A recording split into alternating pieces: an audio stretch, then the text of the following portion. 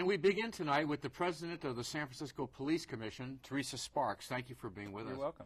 I mentioned to you that I watched the entire July 11th meeting on video, and they were presenting the crime statistics to you. And I think you and I reached the same point of annoyance with the whole situation. At the same point, as I watched you, I was getting more and more frustrated by the almost detachment people have to the violence and what's on the streets. You know, I actually reached 2 points of frustration, and it's pretty consistent with my dealings with the department. One is it's very difficult to get information as a police commissioner, and I'm president of the police commission, so one would think it would be relatively easy for me. But I have to ask exactly the right question to get information, and so sometimes it's very difficult to get the information. And then, of course, with the homicides, that's very frustrating as well. But you have to keep in mind those statistics are really taken out of context with the whole situation, the whole issue of violent crime, for instance, shootings. If, in fact, there were less skillful trauma surgeons at SF General, the homicides might be up higher than we're showing on than the 56 or 57. You brought that up. And so it's a very difficult situation. In other words, the shootings are up. I didn't have these stats because I went prepared by going to the FBI site. I don't have those, but you seem to have some idea that the shootings have really gone up.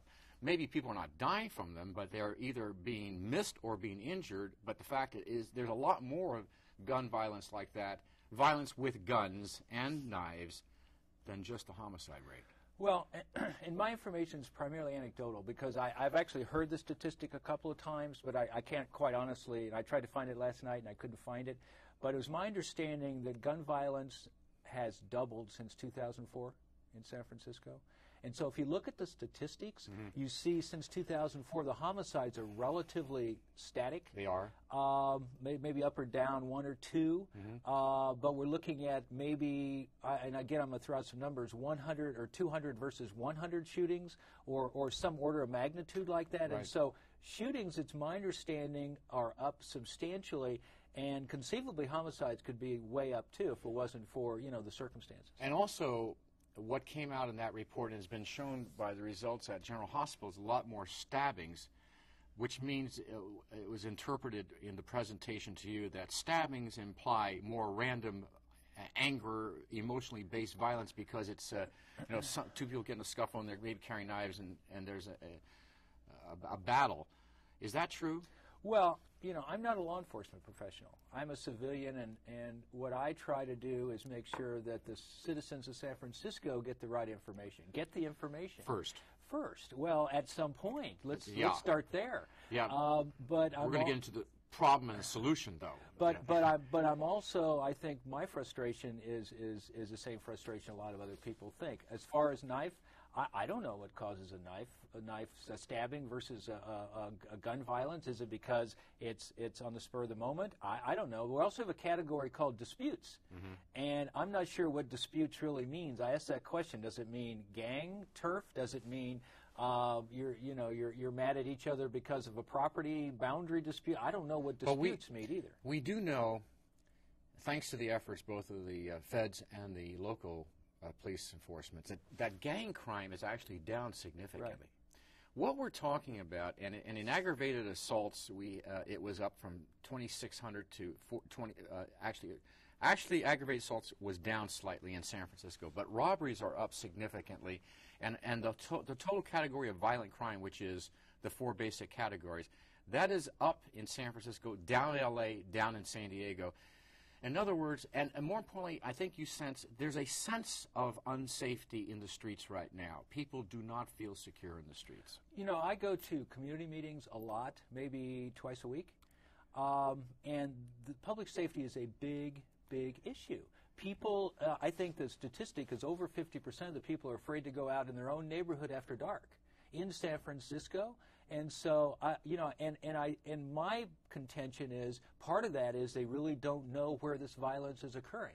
They don't know if it's all in the Bayview. They don't know if it's all in the Western Addition. They don't know if it's happening in the Marina. It happened in North Beach the other day. It was terrible. And so the question is where is it occurring and why is it occurring? But what are we doing about it? Okay, before we go there, and that's what I did want to talk to you about, is one of the things I got from the presentation that was made to you last night is that, especially with regards to homicides, it's a myth to think that it's happening in the Bayview and the Hunters Point. It was actually, he had little dots for all of the different homicides. And the bulk is really in the Tenderloin, South Market, spread around that area there. But it's a myth to think that, oh no, the violence is in the southeast part of the city. We don't have to worry about it. No, the violence is in the Western Addition. The violence is in the Tenderloin. The violence is in South of Market. And if you look at the overlay of drug arrests, narcotics arrests, if you overlay that with homicides, it's almost in the same area. And the amount of narcotics arrests within the South of Market and Tenderloin area is staggering. It's staggering. And anybody that walks through the Tenderloin can understand why, because you can't go a block in the Tenderloin without going past 3 drug dealers. And that's very, very frustrating to me.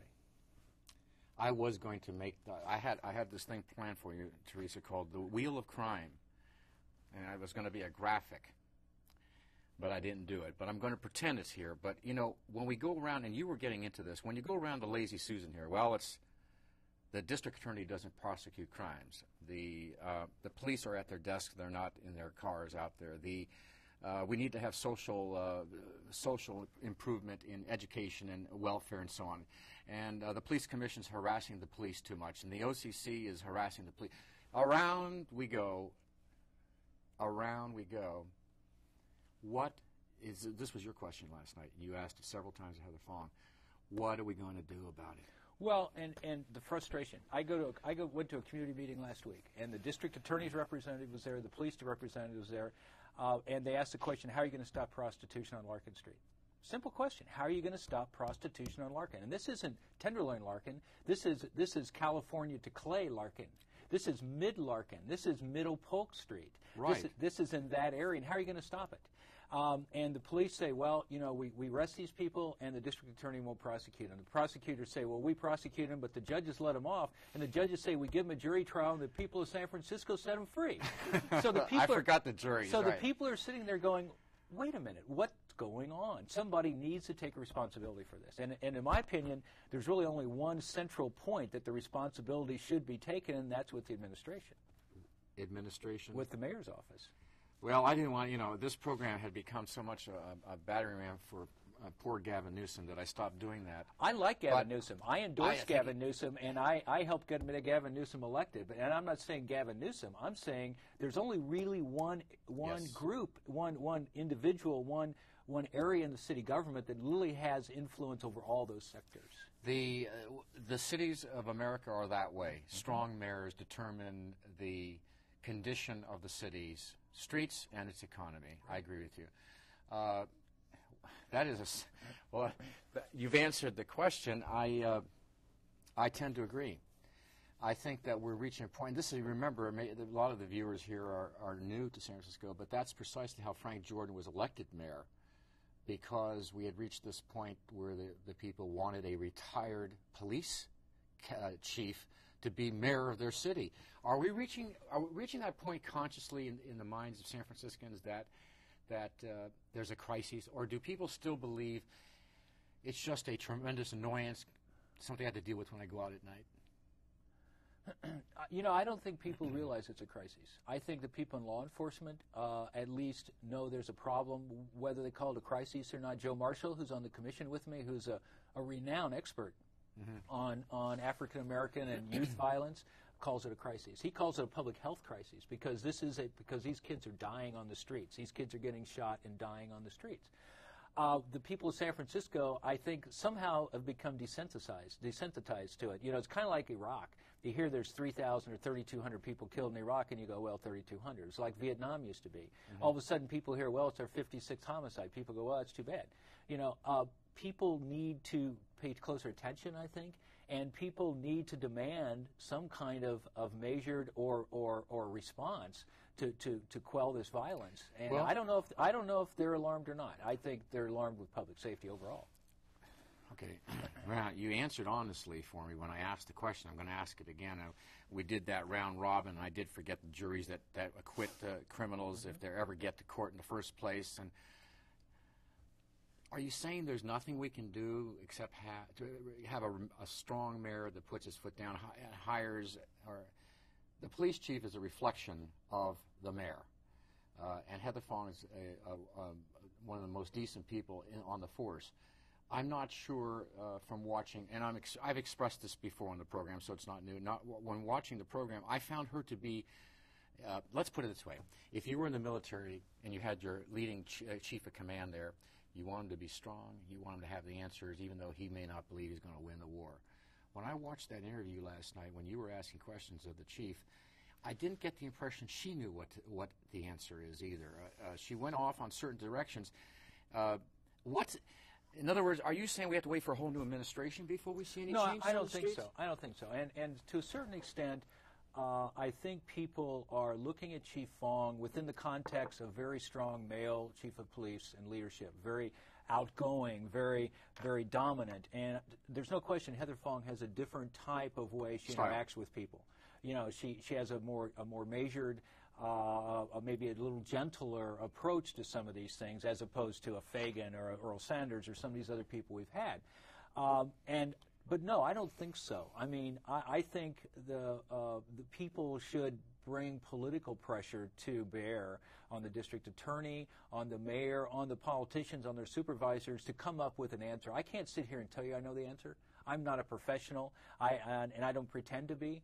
But little simple things, like I've asked the chief now twice, once in private, once in public session, to elevate the commander of the violent crime unit or of the vice unit to a commander level instead of a captain, to put greater emphasis on violent crime. Mm-hmm. So far, she's decided not to do that. I can't force her to do it because that's not my mandate. Mm-hmm. What I have done, though, is asked her, and it's been a little more of a request than a request, is she will start producing in 2 weeks violent crime data for every neighborhood in the city, and I think we're doing it by 65 or 66 neighborhoods. So rather than a general violent crime statistic for an entire area, you'll know what it is in North Beach versus Chinatown versus Broadway Corridor versus Russian Hill versus Nob Hill, across the city. I'm hoping what that'll do is make people in these neighborhoods going, wait a minute, you know, we don't feel safe, and we need to do something about this and start putting political pressure, political will, which translates into money, which translates into budget. But they're giving me the 1 minute signal. Well, we didn't expect to solve the problem in 15 minutes. Do you think do you think the police are demoralized by all those factors, whether it's a district attorney that doesn't prosecute or crimes that don't get brought to court or acquitted in court and so on? Do you think that they're still out there pounding away, knowing that the likelihood of arrests are be meaningful? Or I do. 30 seconds. I do, and I think I want to make this very clear. I think this is one of the finest police departments in the United States. The rank and file, the people on the street. I think they care, they're well trained, and they do their job. But yeah, they're frustrated, they're demoralized, they're frustrated, and they're angry. And we need to support them in bringing justice and bringing these people to justice. Okay. President of the Police Commission, Theresa Sparks, thanks for being here. You're welcome. And stay with us. We'll be right back.